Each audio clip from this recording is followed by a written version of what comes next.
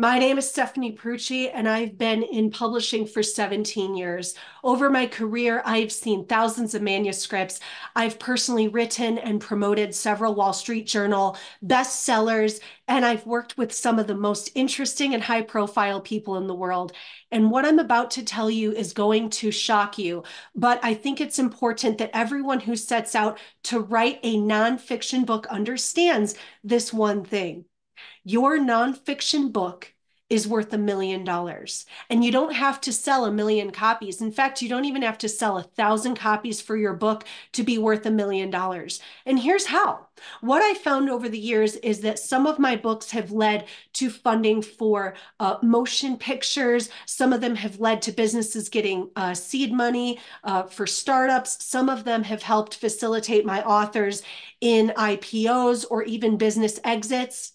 And what I tell my authors, and this is the most liberating thing for my authors every time, is I go through testimonial after testimonial of some of my very interesting and successful authors. And what I tell them is you just have to write a book that gets into one person's hands. And it's got to be the right person, the person who's going to invest in you or your business, the person who's going to pay $250,000 a year to get your consulting, the person who's going to invest in your charity or fund your mission. And so what I want you to remember is this. This is really tough, so I want you to listen.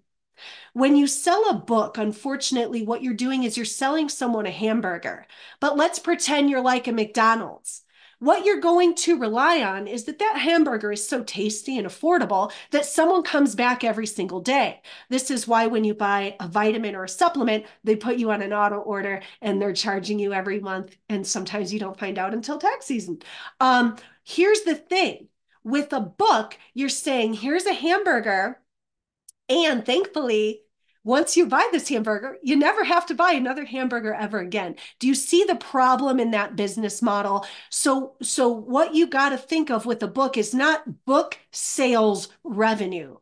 You have to think about the higher purpose of that book, just getting it really into one person's hands. So my last book, one of my last books, we got it into the hands of someone who did an interview about the book. And over the next week and a half, the book did over 100,000 in gross revenue.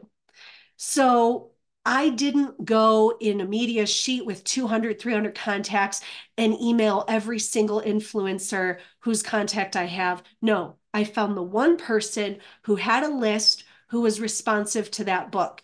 And it did over 100 grand in I think it was 2 weeks after that one perfect interview. So I want you tonight to stop and think not about how many books you can sell and how many people's lives are going to change.